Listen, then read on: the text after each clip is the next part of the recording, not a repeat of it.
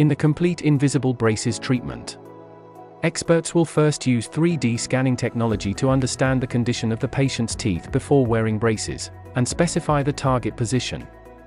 Next, computer software is used to simulate the position of the teeth at each stage of wearing braces, and a three-dimensional model of the patient's teeth is designed. With the three-dimensional model of the patient's teeth, we can use a 3D printer to make a model of the teeth.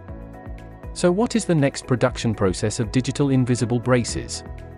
Dental mold slicing. We import the dental model into slicing software for slicing and generate print files.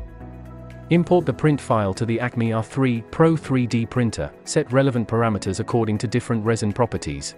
Just click Print. Acme R3 Pro is a 3D printer specially designed for the dental industry.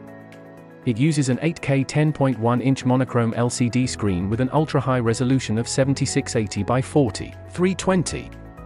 It is equipped with a free-form surface COB lens and a Fresnel lens to emit high light at a wavelength of 405 nanometers. Uniform light beam. The light uniformity can reach more than 96%. The accuracy of the printed dental model is almost the same as the original design, reducing the patient's discomfort. At present, 3D printing equipment is widely used in the field of dentistry.